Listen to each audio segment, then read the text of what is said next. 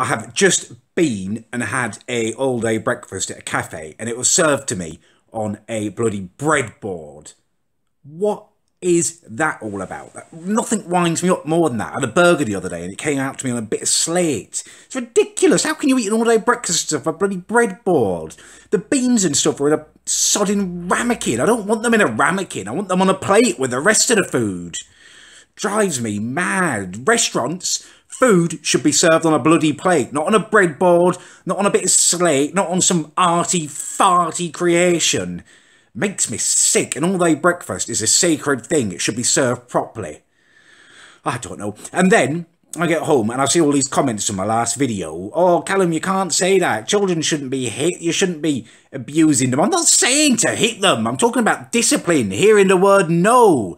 There are ways to discipline the children without smacking them round. Unbelievable that your minds go there. I'm talking about parents taking responsibility and saying no to their children, making them behave, telling them off.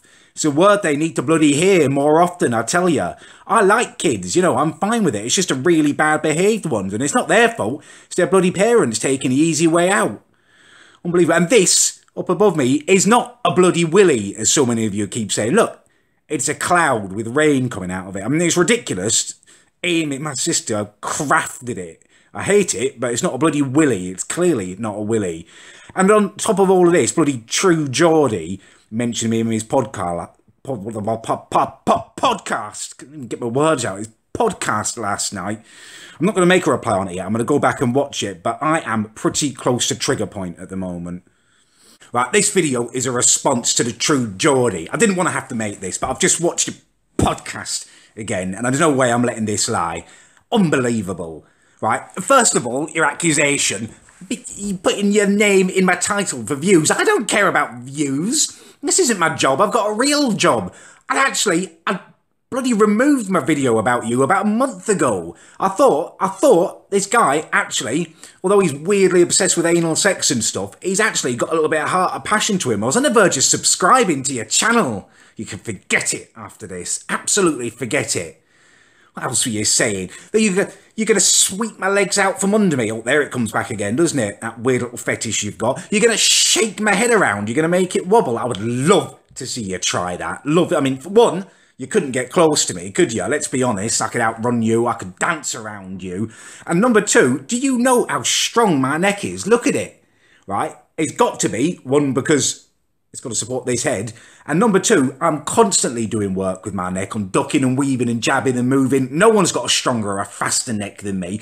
I think you're just jealous, to be honest with you. Cough when I get cross. I think you're just jealous. You're just jealous because you've got no bloody neck. I mean, look at you. Your head just goes straight into your shoulders. It looks like some kind of misshapen testicle or something. And you're mocking me. You are mocking me. Bugger off. You can forget any kind of reconciliation, right?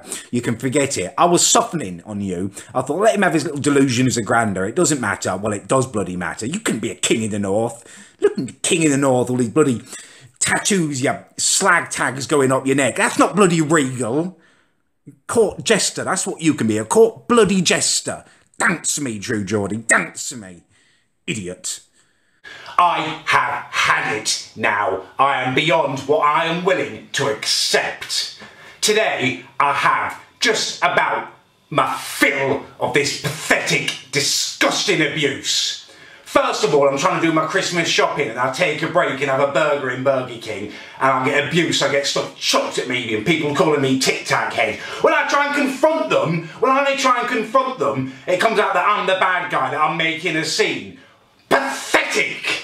And then I come home, I open my gate and walk in, and I slip because someone has put hundreds of Tic Tacs on my front path.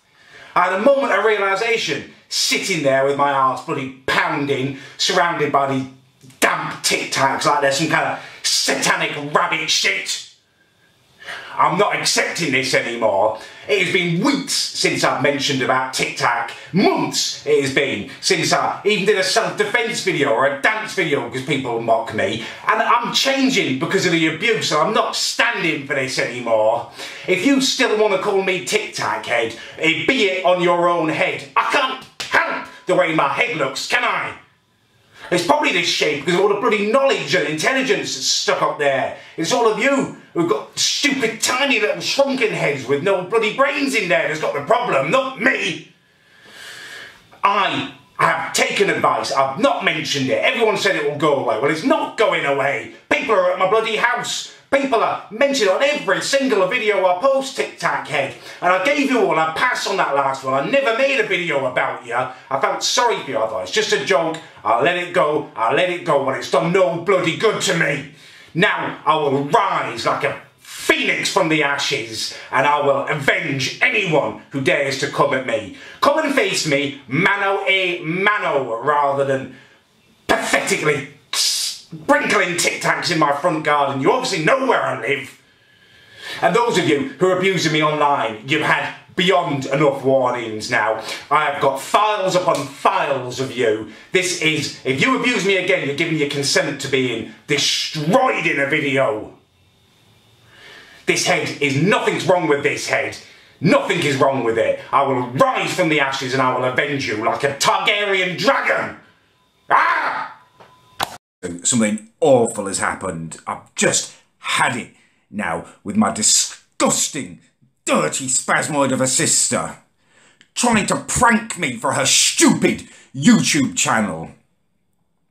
I was having a bacon sandwich. I thought I'll get some food in me before I start my stream so I'm not hungry and I can stream for as long as I want. Sitting there eating it, my sister comes in, gets her phone out and shows me this video. It's so gross. And it's her rubbing.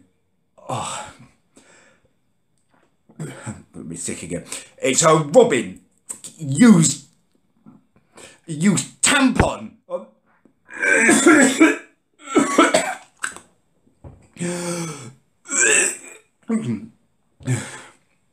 Rubbing and squeezing out a used tampon over the bacon, raw bacon in the fridge I've just cooked up and eaten. But he's smug as you like looking at me. He's going on about, oh, you're vegan. I'm not bloody vegan, you're vegan. Going on about how I shouldn't care because I eat meat and it's the same bloody thing. I eat meat because it tastes good. I don't want to eat the discharge from my sister's body. It's disgusting.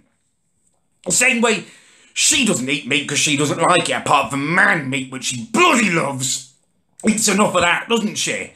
Well, no, I've just suffered one of the most disrespectful spasmoids that I've ever encountered, right? I'm down in Stokescroft, putting myself out there for my videos, doing this bloody vegan trial in a vegan cafe, right? Having a sweet potato burger. And it's not even that bad, to be honest with you. I mean, I would have preferred a proper burger, if I'm being honest with you. But that's not even the point, right?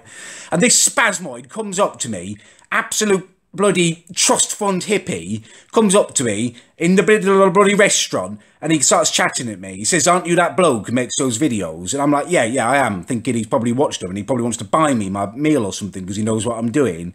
And he starts having a go at me, saying he's watched my veganism debunked video and he thinks I'm just disgusting, I'm disrespectful and that I'm rude and that I'm uninformed. And I'm trying to talk to him and say, look, you've got the wrong end of the stick. I'm actually doing a bloody 2-week vegan challenge so I can make a fair video on it. And he won't listen to me at all. Just wants to hear his own bloody voice.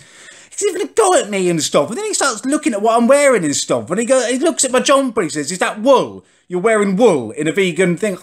I don't even know if it's wool. I said, I doubt it. I bought it from Primani for 10 quid.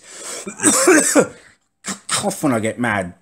Bought it from Primani for 10 quid, right? And he's like, you don't even know, do you? You're clueless. I'm clueless, right? I'm looking at this bloody trust fund hippie standing in front of me and I'm the one who's clueless, right? He's wearing a mixture of between shorts and trousers, the last bloody foot of his legs bare in the middle of January and I'm the one who's clueless. He's a bloody white bloke with dreadlocks and I'm the one who's clueless. You're bloody white. You've got dreadlocks. You're a spasmoid.